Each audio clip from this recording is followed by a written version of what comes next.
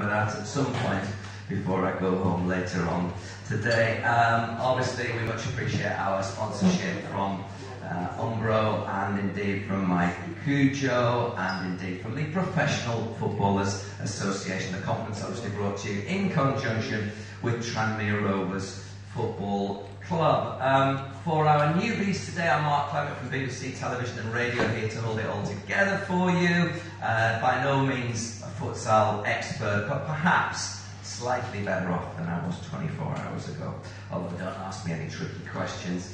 Good to have you with us, whether you're here with us at Tranmere's Prenton Park, or indeed you're watching online around the world through the various social media networks. Again, I'm going to encourage you to please share the links, because we want to maximise this opportunity for the sport of futsal. So if you are active in the social media world, please do share those links.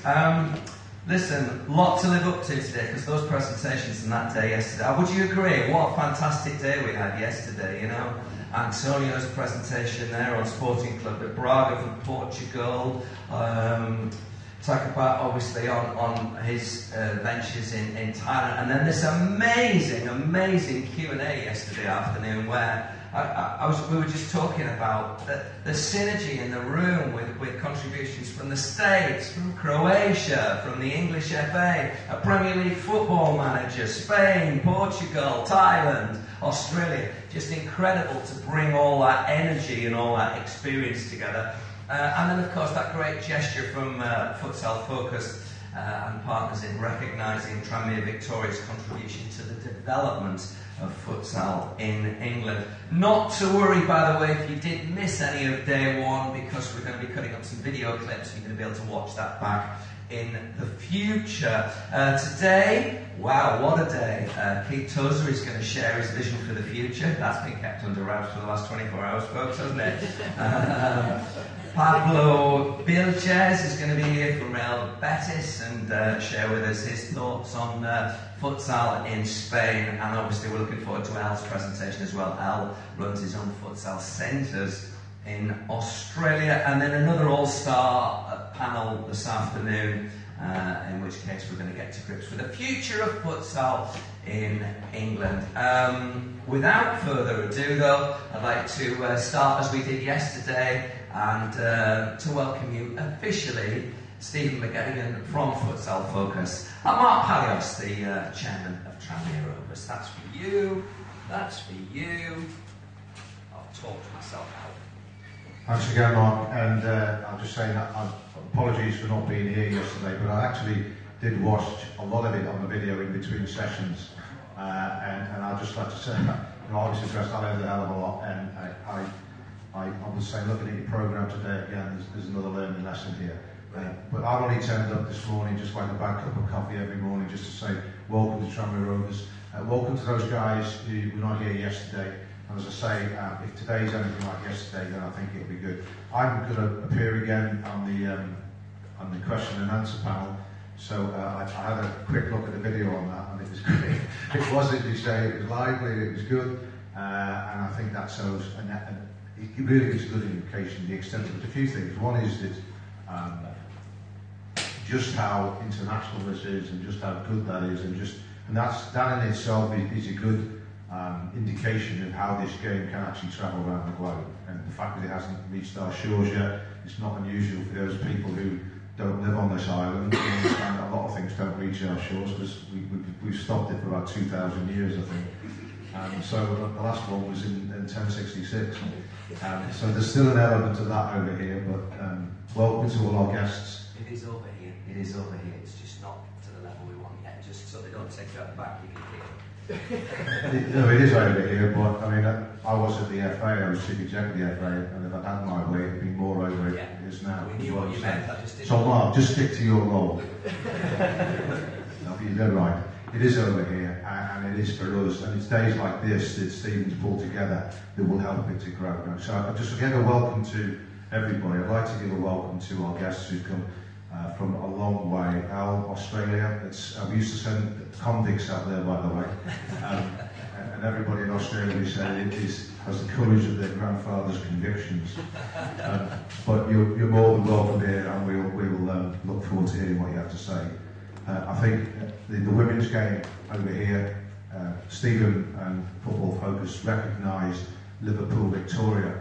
There were two things when I came back to Tranmere that I knew about. One was that futsal would take off. I didn't actually know, to my shame, about Tranmere Victoria. But when I found out about that, I thought, yeah, I was right.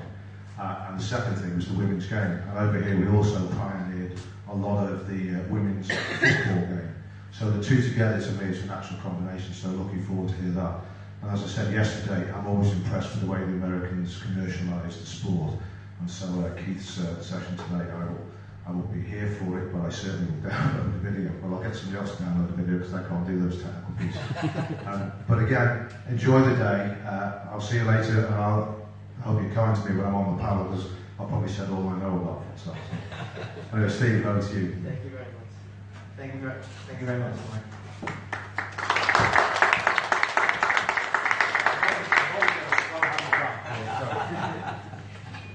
After yesterday, and when we were networking, there was a lot of people coming over and asking me a few questions, and I thought while I'm up here, I'd have a chance to address that. So firstly, futsal, why futsal focus and why futsal? So I got involved in futsal by accident. Actually, it's very, very interesting how the world is so small. A person that Keith actually wanted to know since school introduced me to futsal in Japan when I lived there. And at the time, Cardinho had just signed for Nagoya Ocean's futsal club. And I went along not knowing really much about futsal at all, never really heard about it. And outside this massive stadium was all these futsal courts, and it was so lively, and there was people everywhere playing from all ages. Then I went into the stadium, and it was incredible. There was futsal courts under the stadium, and then the stands for thousands of people. And I was like, why have I never heard of this before? And then I had a chance to meet the chairman of the club through Tom Bayer, who was the person I was referring to that Keith has known most of his life. And Tom's an icon for football in Asia, not just Japan, but Asia. And he has a real appreciation for futsal as well. So we got the chance to have some food with Yoshihito Sakurai, and Tom was telling him that I'm a football fanatic and wanted to do the MBA in football industries at the University of Liverpool Management School. And Yoshihito Sakurai said to me to forget about the football industry and that the future was futsal. And I always remembered that. After my MBA, I had the opportunity to work with Aberdeen, the Irish Football Association, and with UEFA. And it was at UEFA when I got to speak to more people about futsal that my interest started to increase, and I wanted to learn more about the sport. And then I saw that there wasn't much promotion of it, and that's why I decided to start Futsal Focus 5 years ago. This will be this November. What is Futsal Focus? You know, yes, it started off as news, now into conferences, and it will expand into more, because for me, it's the promotion of the sport which is most important, and the education of and making people aware of the great work that a lot of the people in this room is doing, and a lot of people that we continue to who aren't there. And those people need a voice, and they need their stories to be told. And I hope that you will continue to contact Futsal Focus to have that voice, and for people to come and to learn about futsal around the world. Just want to finish by saying thank you to our sponsors who have helped to make this happen. Umbro, the Professional Futsal Association, and Mike Cujo. And also to Tranmere Rovers Football Club, to Mark Palios, Nicola Palios, and to Damon Shaw for all the hard work that everyone has done, and the other staff as well, and Hannah for sponsorship and all the assistance that I've been given, and to all of you for coming today. So I know you're going to enjoy an excellent presentation with Keith, and from Pablo, and from Eldon, and we've come from America and Australia and from Spain, and in a group panel discussion, and I hope you get a lot of value out of your day here today. So thank you very much for your time, and I'll pass you over to Keith.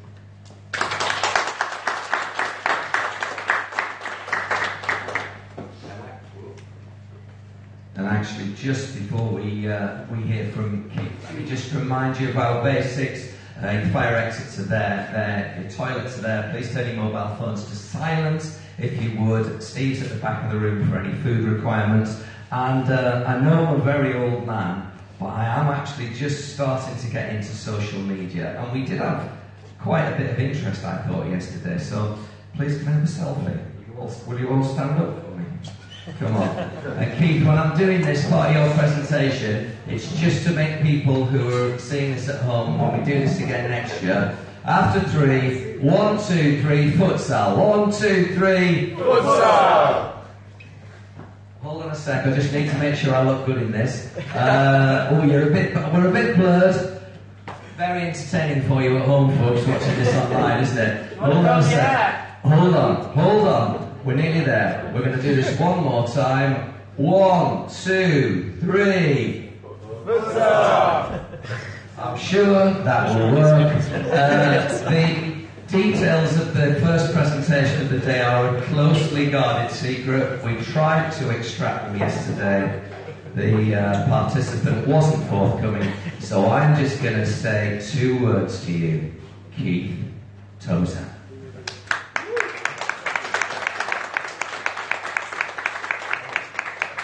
You'll need it for the camp. Oh, I need for the campsite. All right. Great morning, everybody. Morning, boy. I said great. You said what? You said good. Most people say good morning, right? Yeah. No matter what language you're in. I think it's a great morning because, one, I'm a very goal-oriented individual. So I reached my first goal this morning at 6:45 a.m. Does anybody know what my first goal is? To get up. Okay? Which is kind of a magical thing at my age. And I think in order to be successful in sport and to be successful in business, both as a player and an executive or as a coach, you got to bring passion to the plate. It's your responsibility as an executive, as a coach, as a player, to bring passion to the plate. It's a key ingredient, what makes successful people. Okay, that's your responsibility. Many times I've gone to the training and something happened in my personal life and you bring it onto the court or the pitch, and then all of a sudden your players understand. I think the same thing happens when you're an executive in the front office, is that it's your responsibilities to your employees or to your owner in order to bring that passion. So I reached my first goal. The second thing is a great morning because I'm extremely honored and proud to be in front of all of you. Some of you I've known for many, many years. Some of you I've just met yesterday. But you are the key reason why this movement of futsal is developing very quickly around the world. I want to say to Luciana and to Allison, to have 2 females in this room, along with all you fine gentlemen, also speaks wonders for the game of football and futsal for women around the world. And I think it's very important. I mean, if you look at the game of football in Sweden, as that many years ago, Pia, okay, was at the forefront of women football. And that's why Sweden, a small country, but a great country, is one of the best countries in the world for women. And I think that also with you women involved in the sport, I think what you're going to do is the same thing that happened in Sweden and America and around the world in women's soccer. So I'm extremely honored to be here. When I go through the presentation, when we come together as football people, now futsal, we're very passionate, obviously, and we can get off tangent. All right? I know that when I was the head of the competition committee for the Major Indoor Soccer League, we'd get in a room of a bunch of coaches, and we got to go through 15 different bullet points on maybe changes to the laws of the game. And after 8 hours, we only got past the first bullet point. Then we realized that, you know what, we got to stay on focus. When Miko and I do a futsal course for instructors, it's very difficult sometimes when the new instructors try to learn, because what happens is that you teach the teachers. So you're not teaching men and women to be a coach that teach players. You're teaching men and women in order to teach other instructors. It's a different mindset. So as I go through the presentation, I'll tell you about the PFL first, of where we were, where we are, and where we're going to go, and about the people that are involved, and about the grassroots program and the movement of futsal in the United States. I want you to kind of go through the journey with a business mind, an executive mind, and not so much as the passionate coach or the player, and I think that's extremely important. So I'm so honored and proud to be here. I'd like to do a short little video about one of our events that we recently had.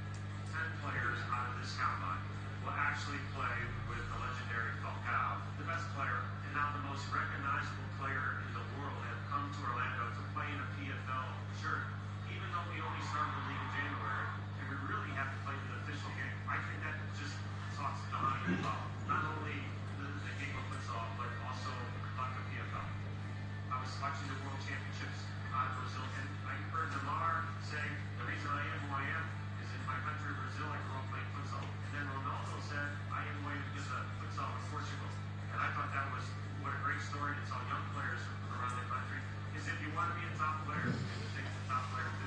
That's the game. We strongly believe that EFL right now, the way they move forward, and also with young kids playing in the program, we'll be able to form the same type of players, the special players. Obviously, it didn't start the sport, but we're very happy that we've created now a professional league. So a young player in this country now, they have different pathways. Now they have a path to outdoor soccer, and they have now a path to professional futsal. As we continue this journey can only get better.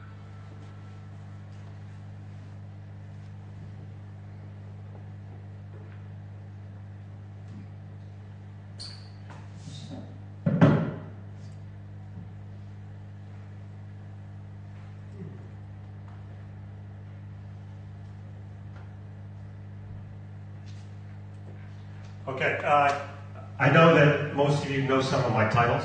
I do wear a lot of hats in our country. Just to go through briefly, I am the commissioner of the first Professional Futsal League in North America. I've been the head coach of the national team for 20 years, FIFA and CONCACAF futsal instructor. I'm the technical director still for United States Youth Futsal, and also I've been 36 years in professional indoor soccer. Let me just touch on a little bit on the bottom one. I was an outdoor player, like most players in the country that started. They don't start in indoor, they don't start in futsal, we started outdoor. And I was part of the Olympic pool in 1980, and I was getting ready to go and be drafted in the North American Soccer League. Well, indoor came about in 1978. I was drafted into the Major Indoor Soccer League, and all of a sudden I fell in love with the game, and I was in it for many years as a player. Then I had the opportunity to go to Louisville, Kentucky to do a soccer camp for some people. And the second year I went back for the camp, there were some men and women that asked me, could you do a coach's course for parents? It's typical, I think that happens around the world, right? So I said, no problem. So I did the coach's course for the parents. Then I got a call about a month later, and they said, we'd like to start a professional indoor team. Would you like to be the coach? And I was only 26 at the time. And I said, coach, I'm 26, I'm a player. I said, could I still play? And they said, yeah. So I figured as a coach, I'm going to play all the time. So I figured that'd be pretty smart, right? So all of a sudden, I said I would go. But my team didn't want me to go. So I went back and forth, but I did end up going to the team. But the reason why I went to the team is many of my teammates prior to that made a lot of money playing indoor. But after they got done playing, they had to work jobs working 40 to 50, 60 hours a week, making a lot less money. And I thought, since I had a business degree from college, if I could become a coach and a player and the general manager, then maybe I can set myself up for when I'm done as a player. So that's when I really became the general manager, a coach, and a player for the team. And then as my journey continued in indoor soccer, I became senior vice president. So not only was then I was a player, a coach after I got done playing, but I was responsible for up to $2 million budget. And I did everything from travel plans. I did corporate sponsorships. I did all the planning for the training sessions. I did hotel. I did per diem. I did pretty much everything that someone in a professional futsal or now football club would do. That's brought me where I am today, because I think I have a good feel for as a player, a good feel as a coach, and I think I've pretty much done most of the jobs. I've done uniforms, I've done laundry, I've done everything in order to be able to push our sport ahead in the PFL. So what happened? How did the PFL come about? In 2014, Donnie Nelson, who's the president of the Dallas Mavericks, he called me up. He said, Keith, I might be buying an indoor team. I'd love to have you be part of it. Owner, coach, VP, whatever you want to do. And the conversation went, well, I'm under contract still with another club. However, have you ever heard of the game of futsal? And he said, futsal? What is futsal?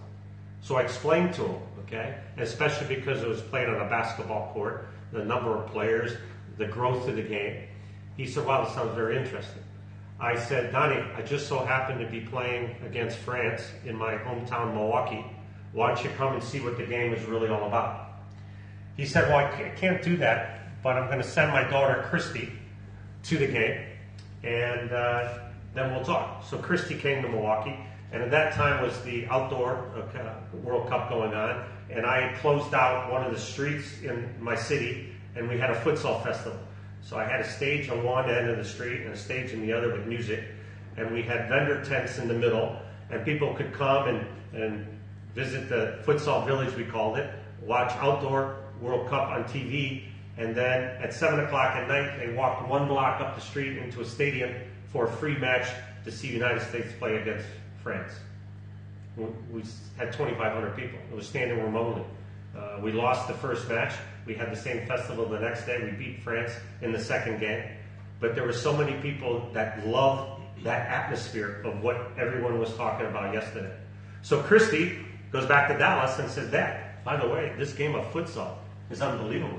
It's played on a basketball court, which we all know. It's very exciting, it's fast, it's technical, it's everything that you would want as an executive and an owner to try to sell. Because, right, you're trying to sell a business and you need a product and a service in order to do that. And if the product and service is great, then you're halfway to become successful. So Christy says, Dad, let's bring Keith down to Dallas and let's talk about it. A month later, I'm down in Dallas. We're sitting in a boardroom, okay, with Brian Dick and Michael Hitchcock, who used to be president of the Dallas FC Dallas and Major League Soccer in the LA Galaxy. And from that moment, that weekend, Brian, who is the marketing guy in our group, came up with the name PFL and came up with the logo, and the PFL was born that weekend. So the founding fathers of the league is Donnie Nelson, who is the president, Christine Nelson, who's our executive director of the PFL, Brian Dick, who also owns two other companies. He's president of Launchpad and Ignite One. He's a PFL league investor. Michael Hitchcock, he's our CEO. He is also a league investor. And myself, the commissioner, is also a league investor. So what we did, us four men, is we formed an LLC, a corporate entity, and we created units for each other. So we're a franchise business. Okay? So in 2014, which is only 3 years ago, the league was born. What happened in 2015 is our front office expands. Okay? Our front office is in Dallas, Texas. That's looking into our front door of our office. Rob Andrews joins us. Many of you know Rob. He is the president of U.S.A. Futsal. He has events in Barcelona. He has events in the United States. He has the World Championship in Barcelona every year. So he becomes president of our international affairs. We add Aydin Saki, extremely smart young man, but he is general counsel. He's our lawyer for our league, which is an extremely important person to have in your pro league. And we add Ashley Jackson, who is our senior director of accounting. It's important for someone to watch the money as it comes in, as it goes out. Well, all of a sudden, a year later, Donnie calls us, myself, he calls Brian, he calls Michael, and he said, Mark just came up to me on the airplane and he wants in. So for the ones who don't know, Mark Cuban, who is a billionaire in the United States, who owns the Dallas Mavericks, they're on a corporate jet charter with the basketball team, and he walks up to Donnie and says, hey, I'd like to get in on this. So in 2016, Mark Cuban, who also is co-owner of 2929 Entertainment, also a lot of television shows, he comes in, and all of a sudden now the PFL front office and the league office is continuing to grow. Well, what happens from there? Do you know about the Shark Tank? It's a very highly rated TV show in the United States. There's 5 billionaires that sit on the panel, people that have dreams of a product or a service. They come to the show, they pitch their dream, and those investors then can take their dream and invest in it. So it was kind of interesting that this man, who's an extremely successful entrepreneur, wanted to become involved in the game of futsal, okay, who never knew futsal. And I think that's exciting because very smart man, and obviously with money and connection, is really going to help the league and the sport go forward. Well, what about the PFL? How did this all start? Well, when we first got together in Dallas, that meeting over the weekend, we said that it will be a regional league to begin with, similar to some other professional leagues around the world, how they start. Right? We start small and we build for the future. Well, we thought we'd be in Austin, Texas, and Dallas, Texas, and San Antonio, pretty much in and around the Texas area. Well, what happened from there is I used to coach Los Angeles Lasers in the Major Indoor Soccer League. It was one of my teams, owned by the Bus family who owns the LA Lakers. They loved indoor soccer. Okay? They got out of indoor soccer because they did not like the direction that the business was going in, but they loved the sport. So when I called Jim Buss and said, hey Jim, by the way, we're starting the PFL and it's futsal, would you like in? You know what he said? Give me 2. I was like, 2? He says, yeah, Los Angeles is such a big area, I would like 2 franchises. So I went back to Donnie and to the rest of the group and said, by the way, LA Lakers are in for 2 franchises. Then all of a sudden we had international teams through Rob Andrews. And all of a sudden teams started calling us from around the world, we would like in. So all of a sudden, this journey went from being a regional league to a national league to an international league in a short period of time. I think all of you understand what an IPO is, right? All of a sudden someone has a dream of a product or a service, you start a company and you want to go put it on the stock market and you look for investors. This journey has become an IPO because we started with a certain amount of what a franchise fee would be with. But what happened is that all of a sudden investors said, well, wait a minute, you have the LA Lakers involved? Maybe I should get involved. You have European clubs involved? Well, maybe I should get involved. You have Mark Cuban involved? Well, maybe I should get involved. So without us even playing a match now, is that our franchise fees have been keep going up, which is really what the sport of business is all about, is what is your franchise worth? And we'll talk a little bit. So the pathway is we're trying to provide the best coaches, the best players, the best branding, to put it all together in a league in order to push the sport of futsal. And we know not only in the United States, but to help the sport around the world. So that is us. So this is Rob Andrews right here, so we get to know everybody. He's the president of International Affairs. Brian Dick, a league investor. This is Mark Cuban. Okay. This is Michael Hitchcock, our CEO. Christine Nelson, our executive director, and Donnie Nelson. So that's part of our team that we have in Dallas, Texas, every day. So the questions have been asked to me, why launch the PFL? Well, one reason is we know in life everything's about timing. The NSCA convention, I'm sure some of you have heard in the United States, the National Soccer Coaches Association of America is the largest coaching convention in the world. There's like 50,000 people from around the world, coaches, executive managers. MLS has their draft, the Women's League has their draft there. It's a real big thing. Well, 3 years ago, when we first ramped up the PFL, we went to the NCAA convention to talk about futsal. When I used to go there as an indoor person, people knew me because of the national team. They'd come up and say, hey Keith, hey Coach Tozer, how you doing? Good to see you, but you're the indoor guy. When we went 3 years ago, it was an amazing transformation and experience for me because people came up to me and said, hey, by the way, I heard about the PFL. Can I have dinner with you? Can I have lunch with you? Can I sit down and have a meeting with you? We were pretty much the buzz of the coaches convention because of the growth of futsal that was coming, that everybody wanted to know about. And what I told a lot of the vendors out on the floor, and there was every vendor in the world from Umbro, friends from Umbro and Nike and Adidas and everything, is we said is that everybody here is selling the same product to the same demographic, right? They're selling shirts and balls and goals and computer programming to the same group of people. I said, however, futsal can sell to that same group of people, but can sell to also a different demographic, to people in the inner city, to the Latinos, to the Afro-Americans, and then we can bring a different group of people to the game. That became very exciting for us. So we thought one of the reasons why to launch the PFL is the massive growth of outdoor soccer in the United States. I think all of you understand and know the history of Major League Soccer, but that was one reason, because in 1996, their franchises were a little bit more than $1 million. Now, the franchise fee is north of $100 million in just 20 years.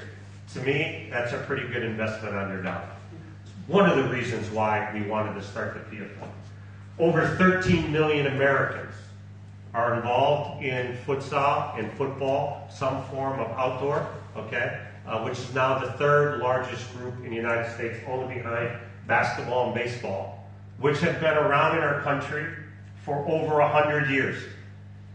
That's rapid growth to an investor. Futsal is the authentic version of indoor soccer. I love indoor soccer. As you know, pretty much my adult life I was involved in it. However, outdoor people look at indoor soccer a little differently than outdoor people look at futsal. And we've already had that discussion. So for us as a league, as owners, as investors, they say to themselves, this is the authentic game of indoor soccer. Another reason why we should invest. The relationship that futsal has to the game, and futsal is one of the fastest growing sports in the world.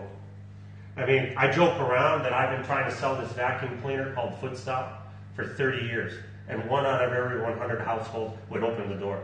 Now, I can't keep it in stock. Coaches, players, administrators, marketing people, media, everybody wants to know about futsal, and it's very exciting. It's a great sport for television.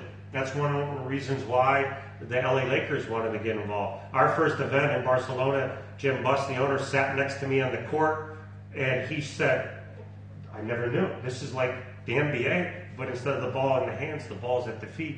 And as we know, it is a great sport for television. It's high octane, goal scoring, great saves, high action, tremendous futsal grassroots developing across the United States. Okay, we have academies, we have clubs, we have youth international teams, we have everything growing that you need to in grassroots. And what's kind of interesting, in 1978 when indoor soccer started, it was almost like an upside down mortgage. Do you know what that term means? Right? You owe more on your house than your house is worth. So it's upside down. Well, what happened in 1978 was indoor soccer started. There was no indoor facilities in the United States with boards. But in 10 to 15 years, 3,000 to 5,000 indoor centers then were created across our country. So the grassroots program came after the professional league started. But we're very excited is that the grassroots program for futsal and football has started before we started the PFL. So if you have your list of reasons why you want to invest, if you have a list of why you want to get involved in the sport, that's another tick in the box that says, yes, I'm in. International teams are coming to the United States. Barcelona just opened their office 6 months ago in New York City. I don't know if you saw it here, but they changed the color of the Empire State Building to Barca colors at night. At the hotel, one of the hotels in downtown New York City, all the statues all around the hotel were Barca uniforms. It was amazing.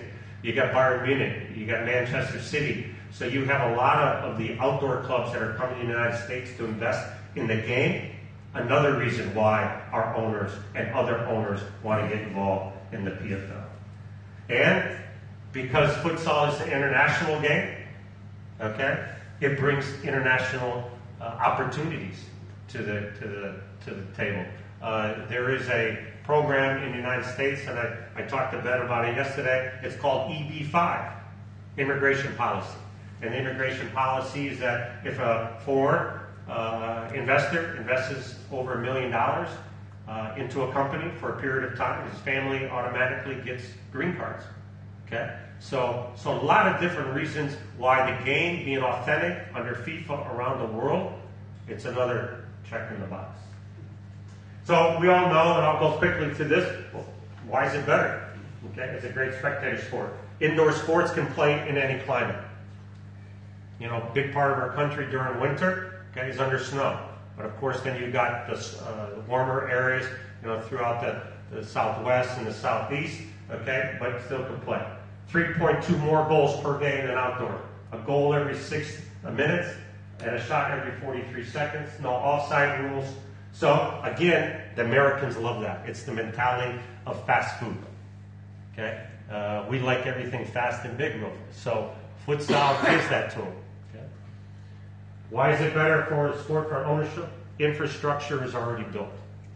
One of the issues that we discussed yesterday, and then we talked about last night, is facilities. I joke in that video, and when I talk to people, is that we have more facilities than most countries in the world, because every elementary, junior high, high school, university, church has gymnasiums. But not only one gymnasium, there are schools that have sometimes 2, 4, 6, 8, 10, 12 gymnasiums on their complex. And they're basketball courts, they're volleyball courts, but what are they becoming? Futsal courts. Okay? So infrastructure is already there. We have basketball and hockey arenas, National Hockey League, we have the NBA, college basketball, college hockey, we have stadiums all over the country. And the indoor version of soccer, futsal, is weatherproof. No rainouts, no cancellations. And the portable court concept allows same-day arena conversion. Our first event was in Dallas when we brought Barcelona, and I'll show you a couple more slides about that. But on the second day of the event, we took a portable court and put it out in a parking lot of one of the largest country music bars in Dallas. It's famous. It's a huge parking lot. And the Dallas Mavericks were there, and they had their tents, and it was kind of like, and we played Mexico outside under the sun. And as we stood there as executives of the PFL and owners, we said, wow, an owner in an off-season could take his court and go anywhere in his state on a weekend and have his promotion and bring the game to the masses instead of the masses always coming to the game. And it was a very exciting time, because if you think of the trickle-down effect, you got more clubs having to buy more portable courts, you had to buy more tents, you had to do more things. You'd go around your whole state and create more sponsorships when you do that. So the business was extremely important in that one. The business, the ability to host other events on the same day. Could you play a futsal match in the afternoon and an NBA game in the evening? Or the D League, which is the developmental league of the NBA. Promotional matches can be played anywhere. So again, just ticking off the boxes of why someone would want to invest in the PFL. Extremely important, we talked about it yesterday, that out of all the 209 associations in the world, okay, 170 are currently competing in futsal. Now remember, a lot of our owners, okay, are not soccer people, are not futsal people, but in order to tell them that this many people around the world are playing, every confederation in the world is playing, that the millions of people that is coming through this wave of futsal is very exciting to an investor. Recently, I don't know if any of you know this, okay, but we were in Argentina, playing Argentina 3 or 4 times in the national team. Keith Tozer, who won the World Cup, okay, his team, after we played him, was going to Brasilia. They played Brazil in an outdoor stadium, and they had 56,000 people for a futsal match outdoor. Amazing. So remember, the one point of an investor is, can you take your game to other venues in order to keep branding your team, your sport, around the country or around a state? So this is very exciting. So why is there NBA interest? Well, as I said, Donnie Nelson, he called me up and he said, do you want to get involved? And his quote was, our vision is to build an authentic product of the court and a quality, affordable entertainment in the stand, giving companies an effective platform to market their product and services while doing our part to grow the game of futsal and giving back to each community.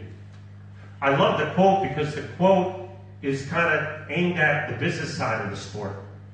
Is what is our responsibility to the owners that come in? What is the responsibility to our fans? What is the responsibility to the sport of futsal in itself? So this is Donnie Nelson. As I said, he's the president of the Dallas Mavericks. Mark, I couldn't be more excited about partnering with an investment in the PFL. Futsal is one of the fastest growing sports in the world, and it's time to make it even bigger in the U.S. market.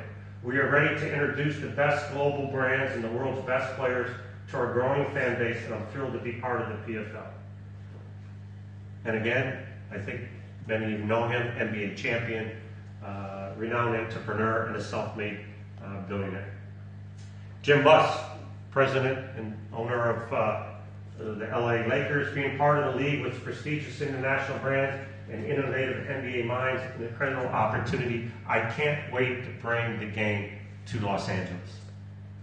So now all of a sudden, you have a president of an NBA club, you have one of the biggest owners in the NBA with the Lakers, and one of the biggest other owners with Mark Cuban, and now the sport is taking off. Another reason NBA interest. NBA owners have a great understanding and history of the business of sport. Some NBA owners also own other teams. Okay, some of them own NFL teams or part owners of NHL teams. But what's exciting is they have a great background into the mechanics of the sport industry. You have television potential, investment potential, growth of the game globally, and futsal is similar to basketball, which makes them comfortable with the court size, the number of players, fast-paced action. And it's wonderful that Kobe Bryant, who grew up in Italy, who loves Milan, but he also loves Barcelona, is that he's out there playing futsal. And there's many players in the NBA that part of their warm-up before they go on the court, similar to NHL players, they juggle a futsal ball or a soccer ball. And now we have sports celebrities that are becoming investors in other sports, and you'll see that down the road. So Kobe loves it. And also content for basketball arenas. Because basketball obviously is played during the winter months and into early spring, but then their stadiums during the summer have concerts and other events. It's another opportunity for our investors. So what are the three main reasons, okay, and sources of income that a professional team can bring? Well, net profits on sales of ticket, television rights, and sponsorship surrounding game day experience. So we sat down as a league, as an owners, and said, okay, what do we need for ticket sales? What kind of sponsorship money can we bring in? What kind of other revenue through television rights can we bring in? In the PFL right now, we have several different committees. We have a competition committee. Obviously, laws of the game, how many games are going to be played, so on and so on. Some owners sit on that. Some executives in our front office sit on that. We have an expansion committee that Mark and Jim sit on. We have a sponsorship committee. And we also have another committee just to deal with marketing of the league. So all the owners are actively involved along with the management of the PFL and the different committees of the league. The sale of your franchise or a percentage of your franchise is another exciting way in order to make money into the sports business. So all of a sudden, I buy a PFL team, I go to Micho, so Micho, would you like to invest in the company? I love futsal, okay? How much do you want? 10%, 15%, okay? Then I go to Steven. Steven, I have a professional futsal team. Would you like to invest?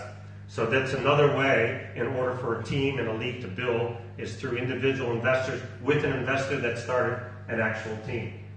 Merchandising and licensing, extremely important.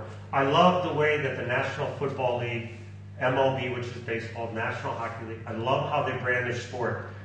Every piece of article that's sold by every team in the league must have the league logo on it. Because the individual teams are not strong unless the league is strong as a collective group. So all of a sudden, if you want to sell your jersey, you want to sell hats, you want to sell shoes, whatever you want to sell in your club, you must have the PFL logo on it. It's extremely important for the growth of the game. Okay? So merchandising and licensing. Licensing is going to be an extremely important factor of this. So for instance, if someone wants to sell soccer balls, they pay the league a certain amount of money, they become the maybe the official ball, or just in licensing of that ball, they have to have the PFL logo on it, and every ball that's sold, a percentage of the ball goes back to the PFL. So you have to really protect your brand and the name of your league as well as the name of your team in order to build the business. Although net profits and merchandising can be lucrative, the place most sports franchises profit from is their valuation. Is how much you paid for it, how much you work hard in order to build not only your own team, but the league, which is extremely important. Because you could have the best team in the league, and you could be great, and the other 10 teams are not too good, and then the league is not going to be as well, and your valuation goes down. So it's extremely important as the valuation of your franchise soars, okay? Your investors then obviously are going to stay with you.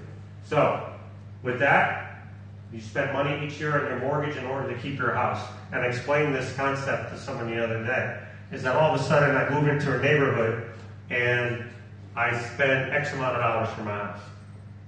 So let's say I spend $350, but the house is only $300, but we really wanted it. But then another person comes in and they spend a little bit more for their other house. And then that keeps multiplying.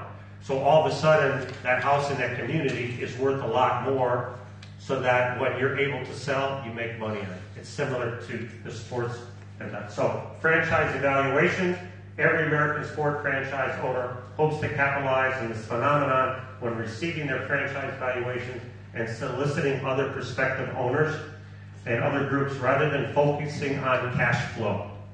It's pretty interesting. A lot of the clubs don't make money per year. Some of them lose money. However, their valuation continues to grow at a rapid pace. And let me give you some examples.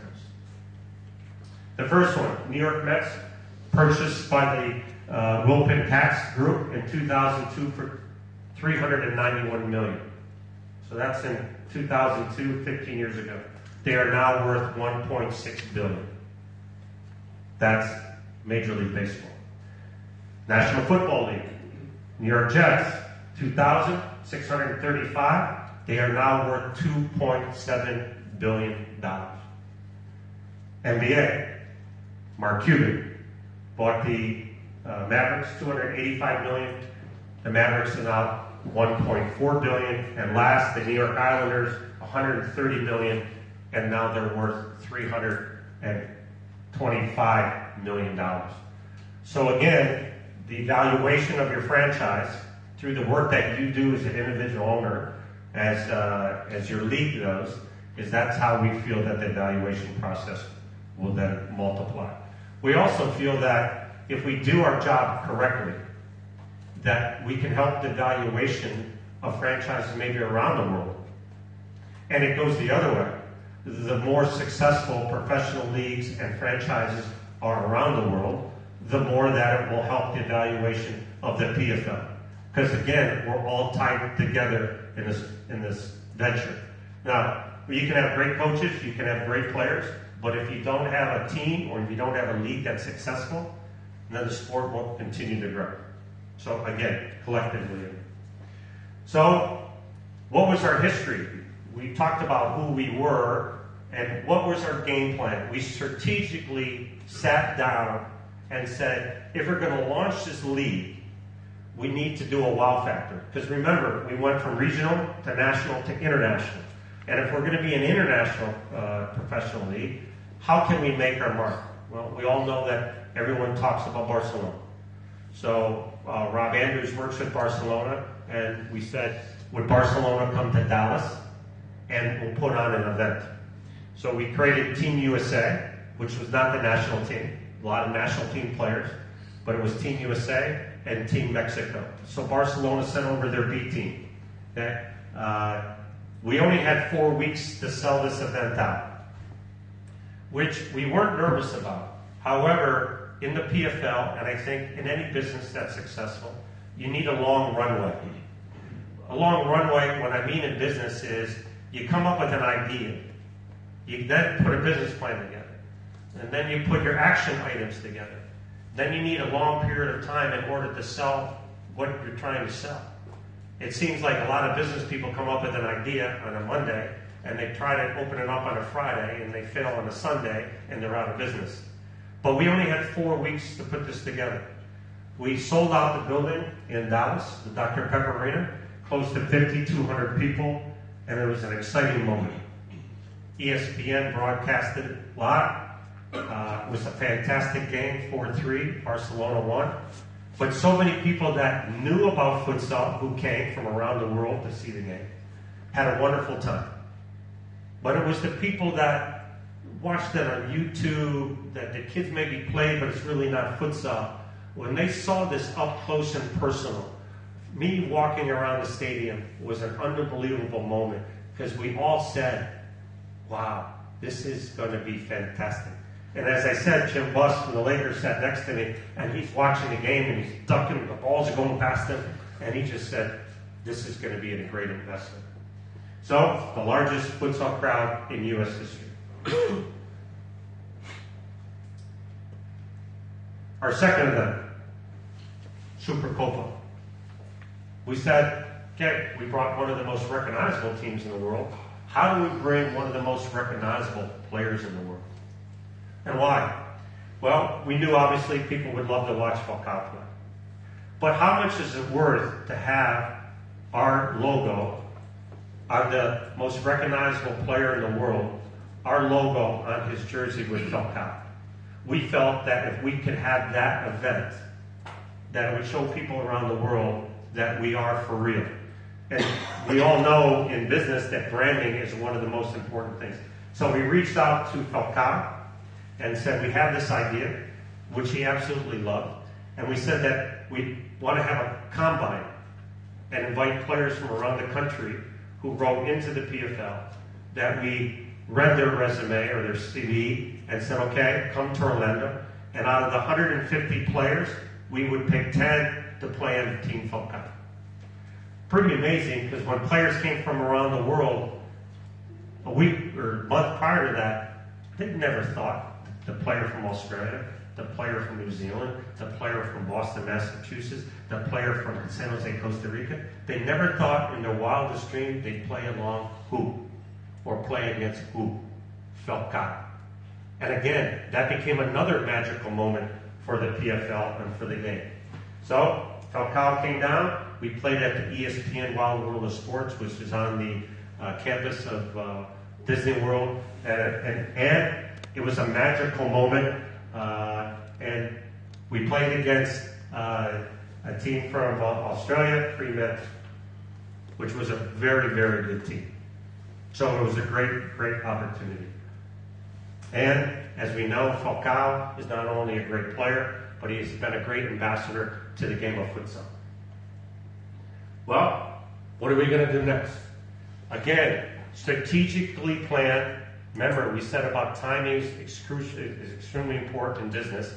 How do we ramp this thing out and make a wow factor? And one of the reasons why we did the event is to brand our name in the league, is to see what kind of investors there would be out there, to see how the media would react to the game of futsal coming to North America. So, now we know the best player in the world is Ricardinho. And Antonio, driving over in a taxi, said that Falcao last night scored another one of those amazing goals that is out on Facebook. I haven't seen it yet. But we asked that Ricky if he could come to the United States, and he said, one reason is, my friend Falcao's coming to the United States. I would like to be part of what the growth would be in the United States. So we had to come up with a game plan. How could we come up with the entertainment capsule around this event? So we all know that social media and live streaming is extremely important to your business. So we decided to come up with PFL Next. Who would be the next player that would join the PFL vision?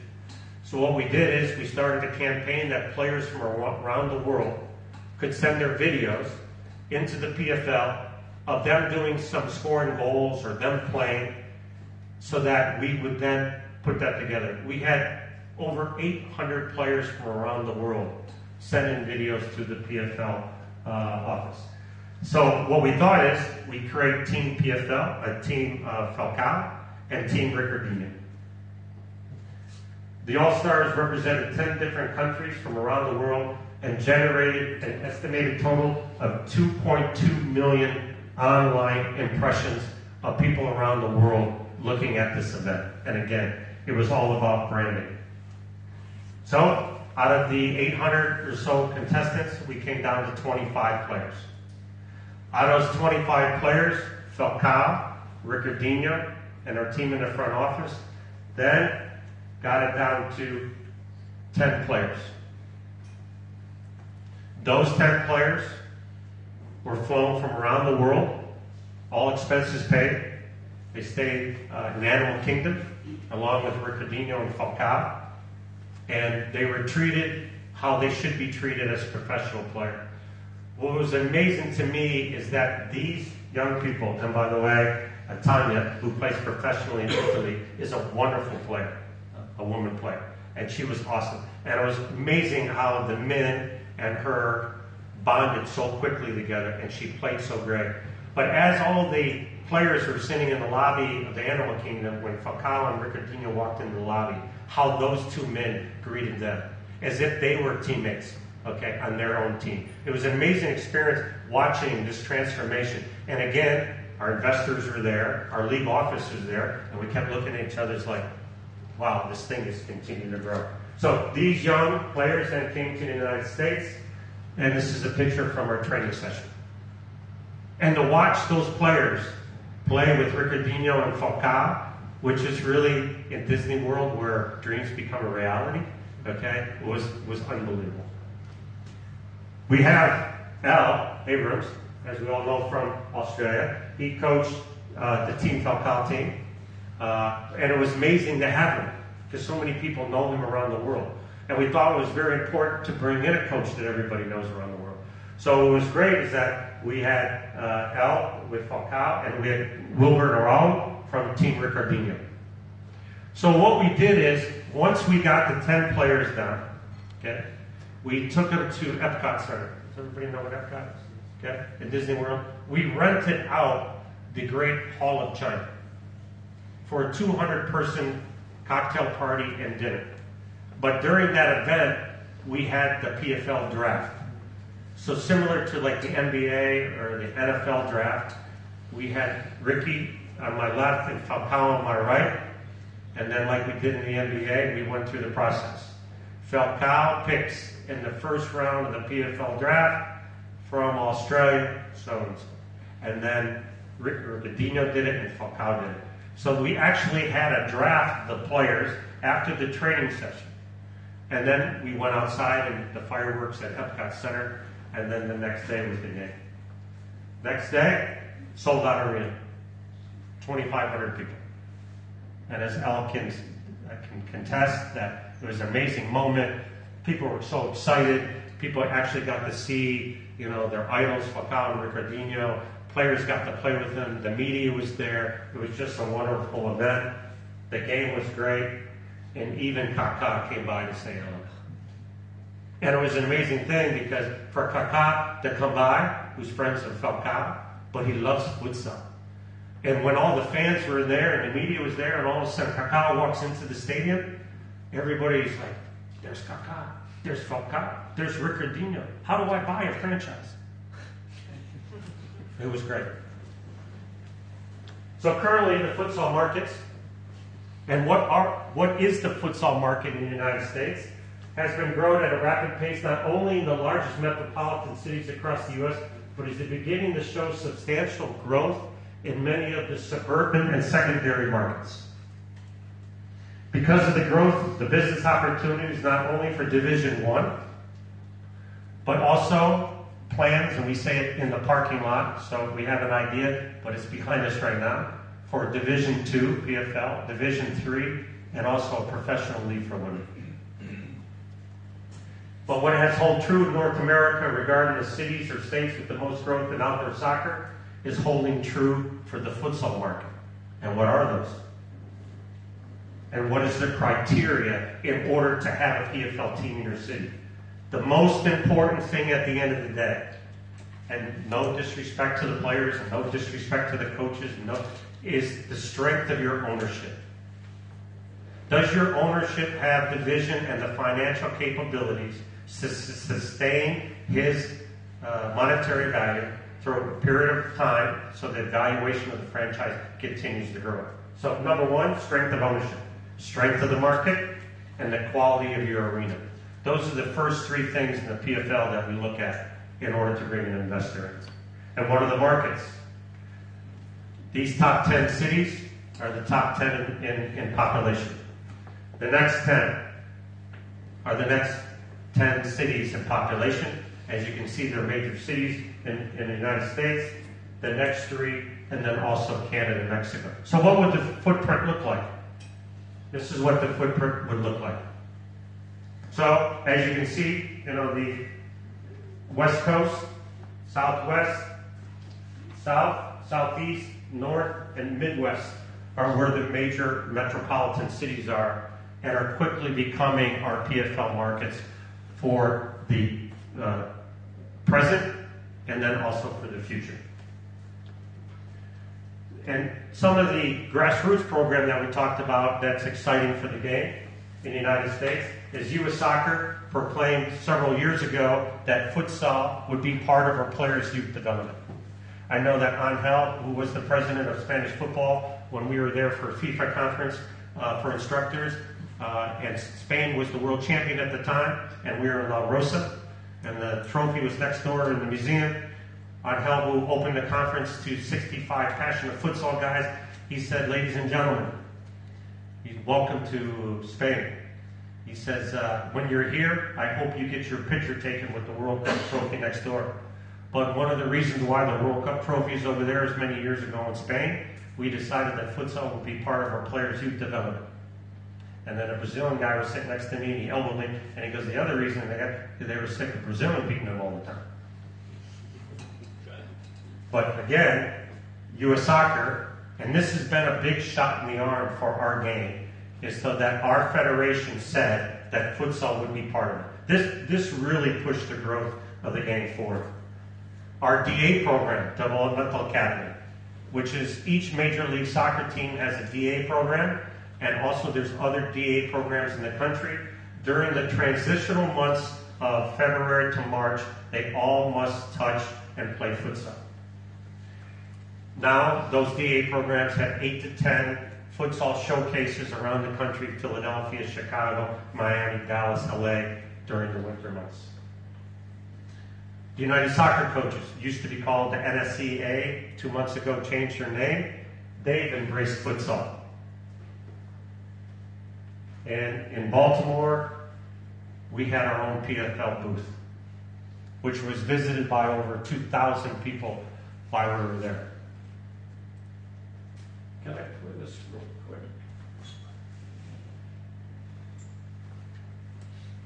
When I play this video, it's only 2 minutes long. All right. This is fascinating. It is. Can you hear it back there? Is you don't have the money to bring them. Substitute baseball for futsal. I'm sorry. We got no choice. Ray, people will come, Ray. They come to Iowa for reasons they can't even fathom. They tell me to drive away, not knowing for sure why they're doing it.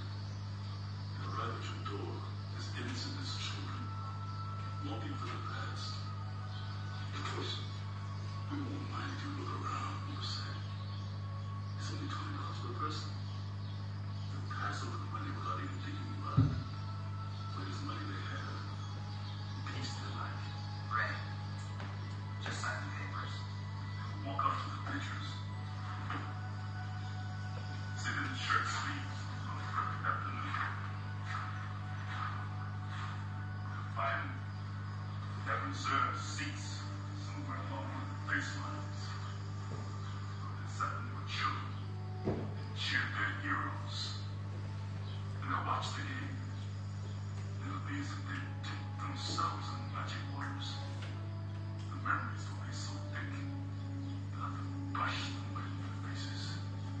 Ray, when the bank opens in the morning, they'll foreclose. People will come, Ray. You're broke, Ray. You sell now or you lose everything. The one constant through all the years, Ray, has been baseball. Futsal. America's rolled by like an army of steamrollers. It's been erased like a blackboard, rebuilt and erased again. But baseball Futsal. marked the time.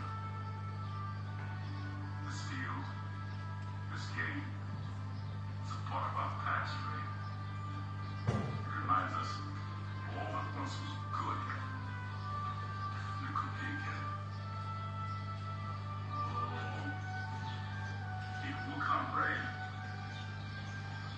most definitely come. Ray, you will lose everything. You will be evicted.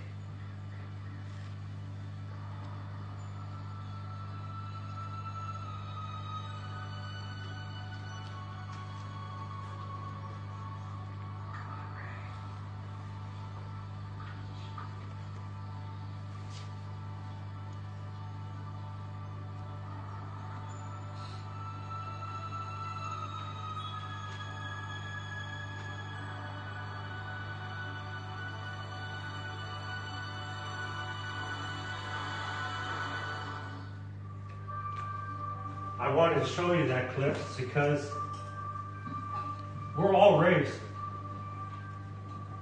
This young man, Dragon, from Moldavia, he's trying to put together a facility in his city with a dome with 4 facilities, and there's going to be times where someone is going to say, Dragon, you can't do that.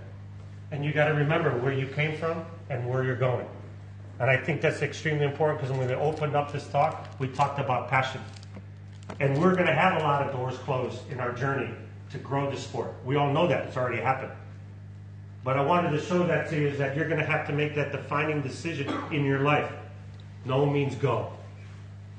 And I'm so proud that we're all together in this room for this first futsal business conference in order to push the sport further. U.S. Soccer now, build it and they will come. Target, one of the largest corporations in our country, just partnered with U.S. Soccer Foundation, which is the charity arm of U.S. Soccer, to build 100 futsal courts across the country of the United States. City government, MLS, charities, soccer clubs, private institutions, and futsal clubs are renovating underutilized outdoor tennis courts, warehouses, and other occupied facilities in the futsal courts. This is in New York City, the before and after. It's kind of amazing through this journey that everywhere I look, every parking lot, every piece of concrete, every piece of land, I see a futsal court.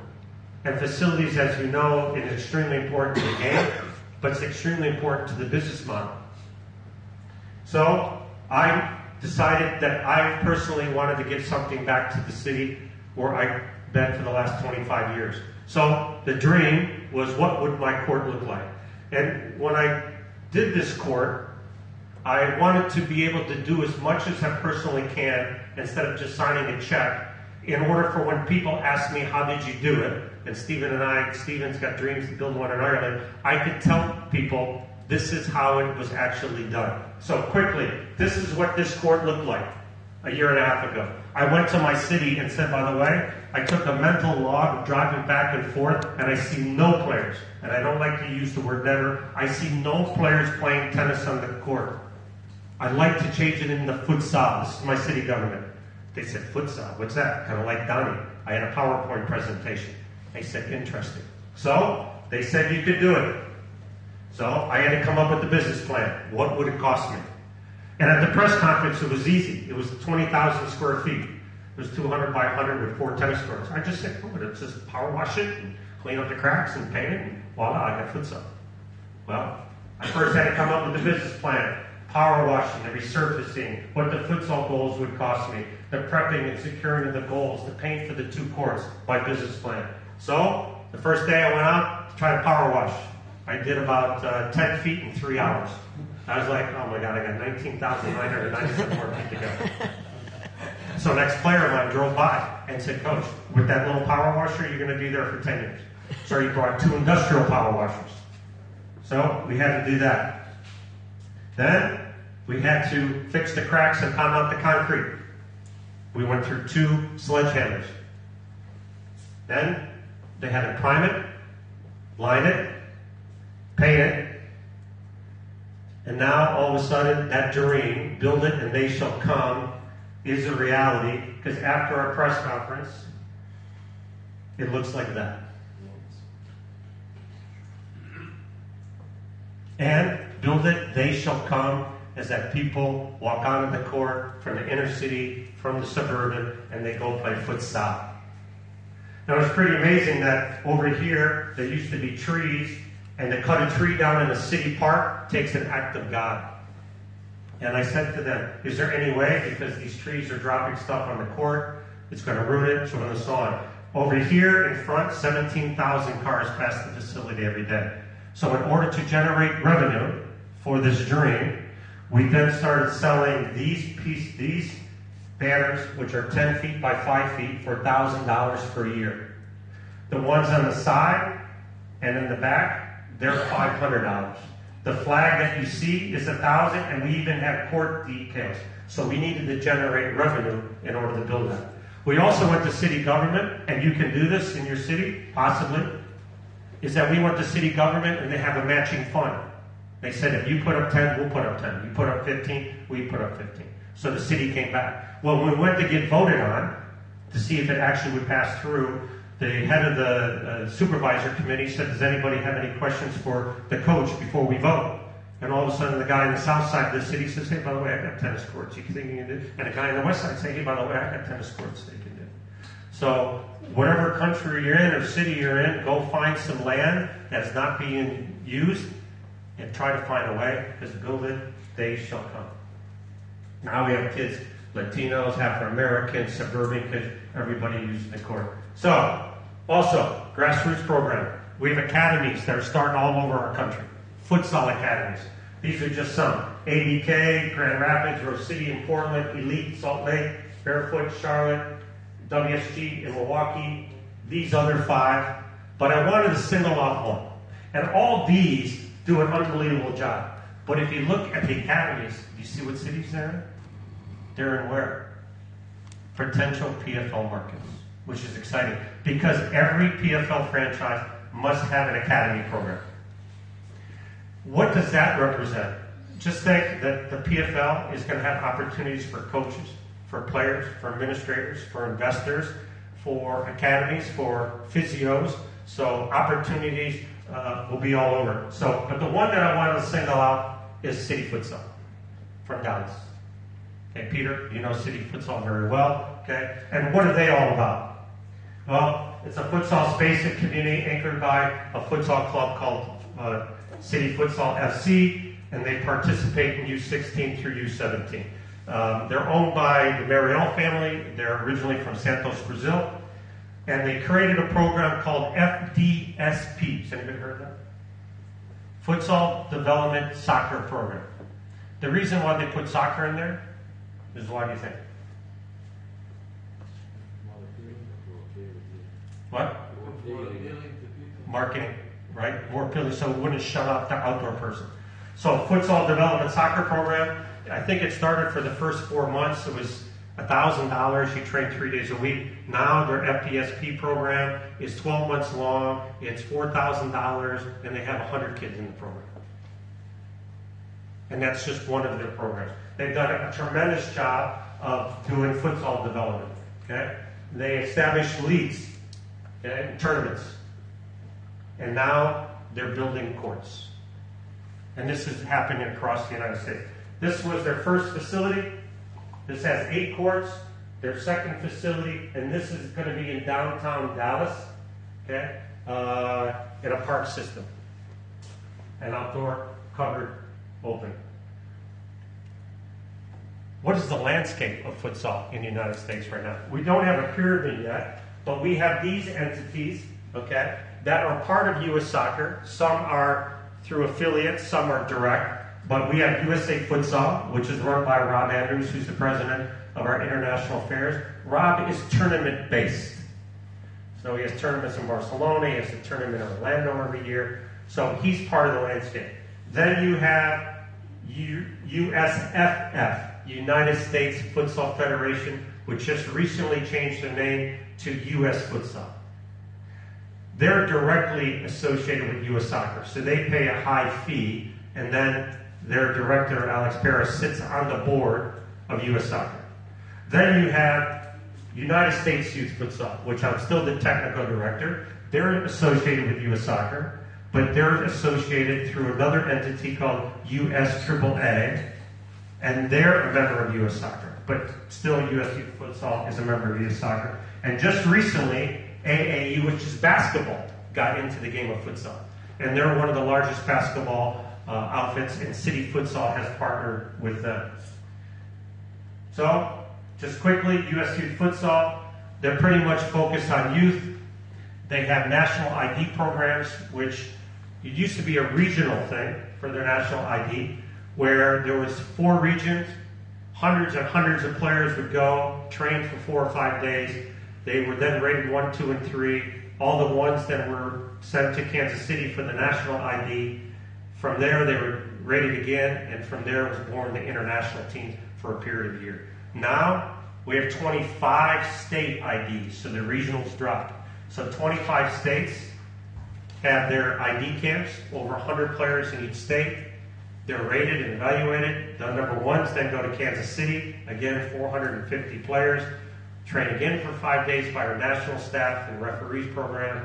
Then they make the international team. And just recently, we came back from Costa Rica with the U14, 16, and 18 boys and girls, and out of 18 games, we won 16 of them. So they did quite well. But as you can see, from 14, we went to Canada, Costa Rica. The 14, 16s, and went to Colombia. Okay? So again, the grassroots program for our professional league. They do coaching education. So I help them out with coaching education. We call it a level 4, which is a 1, and level 3, which is a 2. But we're starting to do coaching education across the country. And they also have a regional and national championship similar to U.S. Futsal. CONCACAF, just last month, just started the Champions League. So it's a club championship.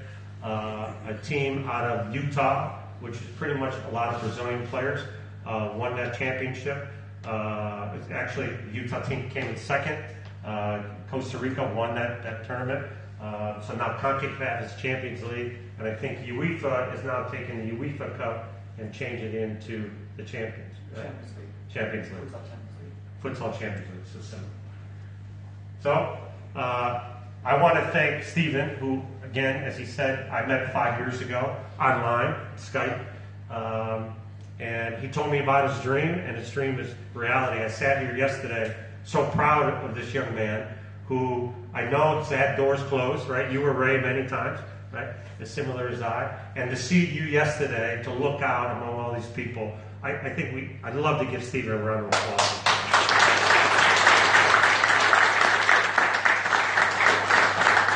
I'd like to also thank Mark Palios, the owner, chairman of Tranmere Rovers, for his vision for hosting us here. I think it's unbelievable. Steve, who I first met, first person in Liverpool, picked me up at the airport. He's been awesome. Damon, who I've known for years, and Sean, to have Micho here, and Al, and to meet Ben, and Pablo, and Antonio, and the rest of you, has been an unbelievable experience for me.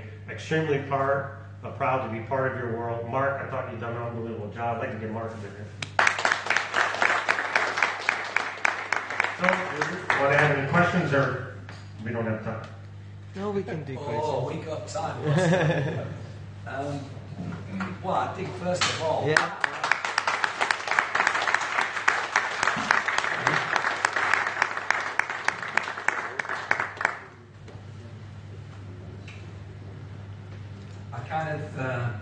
I'm trying to express what you just told us in body language, because the words are obvious but not obvious. Did you not know this? Did you all know this? A lot of you knew this. Some of you? I mean, sorry, just take me back, because I was settling up, and then I'm going to ask if anybody's got any questions. The germ, the inspiration for those embryonic steps in 2014. You know, a bit like some of the things we heard of the head of the Portuguese FA with Antonio yesterday. Keith, just tell us again how this ball got rolling. Well, again, when Donnie called me and wanted to start an indoor team, but again, I want to make, because we're broadcast around the world, I love indoor soccer. It's done so much for me as a man, for my family and everything. But the path is only within the United States. There is other indoor around the world, but the game of futsal, as we said, is the authentic game. I loved it as a player. Okay? I love coaching it. I'm an atypical guy, if you haven't figured it out. So for me to be on the sidelines, it fits my personality. I love the game because the action's there, the people involved. The game of futsal has brought together such wonderful people.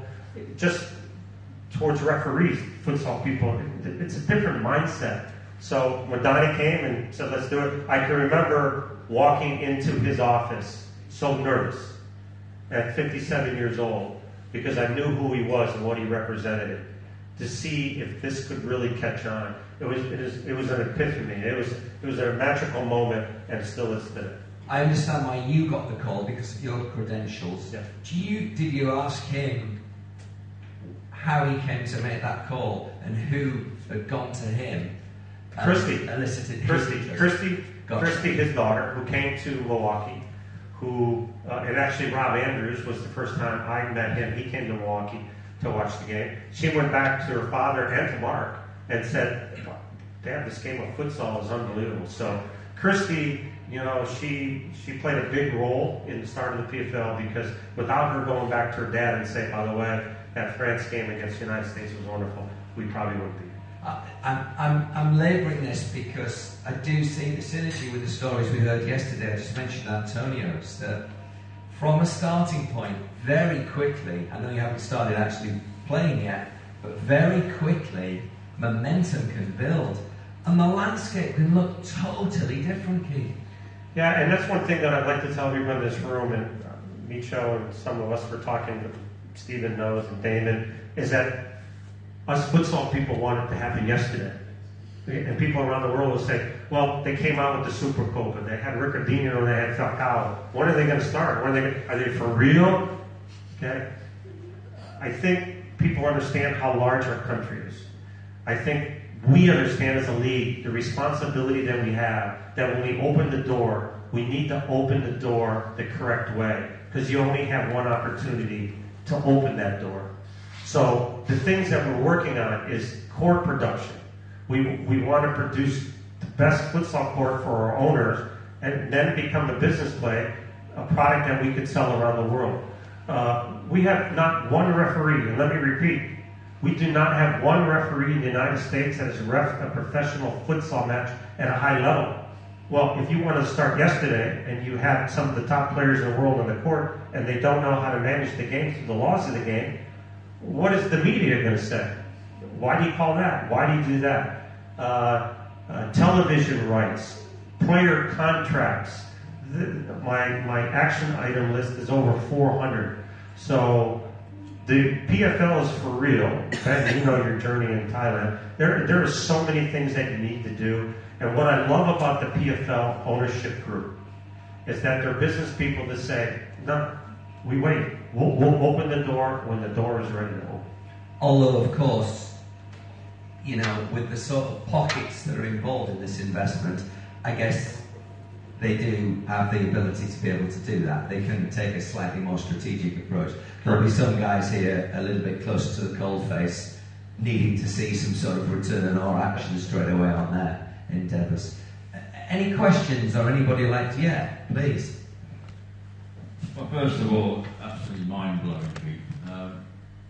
My question is, what can we expect in 2018 with regards to an actual league commencing, and how your future and thoughts are around that? Because obviously everybody's thinking that the PFL is going to be a league, and obviously with the timeline, with the other confederations' campaigns.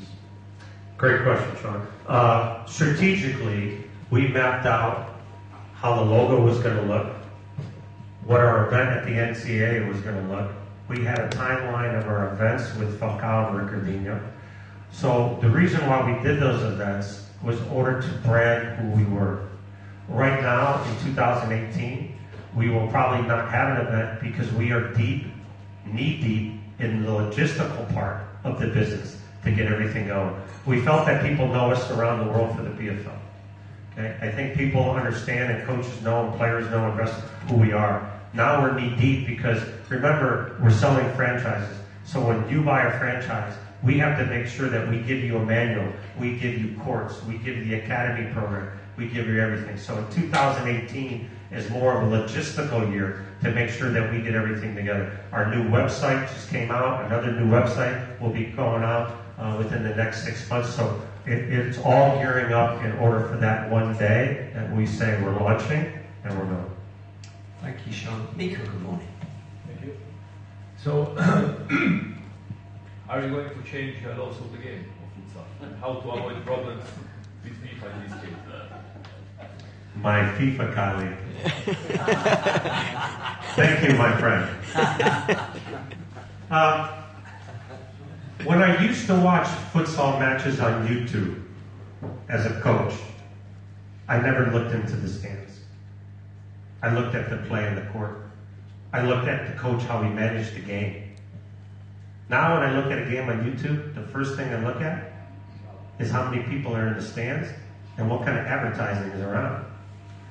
There's sometimes I watch futsal games and there are a lot of people in the stands. Or there's only 200 or 300. We're talking about stadiums that have 8, 10, 12, 15,000 people. So we sat as a group in the PFL and said, how could we tweak the game in order to make the game a little bit better for our audience? The game right now is average an hour and 43 to an hour and 45 minutes long. For television in North America, you need a 2-hour product. So we said, how could we get the game to 2 hours? So we discussed, instead of 2 times 20, 4 times 12. So that would add 8 minutes to the game. What would that do? That give you 4 periods, where between the first and second and the third and fourth, you have 3 minutes. You can do what? People can go to the concession area, people can buy beer, people can buy food, people can buy your hats, your shirts, your jersey, your shoes, which would make your sponsors quite more happy. Your dancers could come out, your sponsors of that, whatever you could do would be better. So we talked about that. And as Miko knows, someone inside FIFA said to me, okay, when I was in Colombia, by the way, and I was like, oh, here it comes. We're looking at doing the same. So we have discussed to extend the game a little bit longer. People in America love timeouts. There's 2 minutes to go in the game. All of a sudden, there's a restart outside the penalty arc. And maybe you don't have a left-footed player. Maybe your players have been on too long. All of a sudden, the coach doesn't have a timeout. Can you imagine if all of a sudden there's a timeout and your best left-footed player now can come on the court? What else you can do? You can go to a TV timeout. They go to a commercial. So we were talking about extending the game for 2 hours. We also talked about some other rule changes, like no tackling. I was two or 3 years ago, there was no tackling in futsal. Did you know that? Yeah. And then we changed the laws of the game to bring tackling in. And I said, well, why are we bringing this beautiful game to show these wonderful technical players, and now we're going to be able to bring tackling into the game? And it was told to me that so that the rule books of football and futsal are similar. Not many players tackle, but if you've been to the Supercopa, you've been to the World Cup games, the games are physical. In America, and I don't know if you have this in England or the countries you're from, but workman's compensation. So when an employee gets hurt, it's kind of like car insurance. The more you wreck your car, the more your insurance goes up. So the more a player gets hurt, the more your workman's comp goes up from the state. And it's a law that you must have it. It can go as high as $1 million to $2 million, depending on how many injuries you have. So we felt if we bring the best players in the world over, and they're constantly getting tackled and hurt, and the workman's comp claims go up, that can hurt the sport. So that's a rule that we might take away. But to really get to what you want to know is from day one, I said, as a FIFA person, as U.S. Soccer, as the national team coach for 20 years, we must be part of FIFA, we must be part of our federation, and we must be part of this global growth of the game around the world. Last couple. Any more, please, for Keith? Any more questions? You can. Let me go up the back here, just for a second. I can only imagine.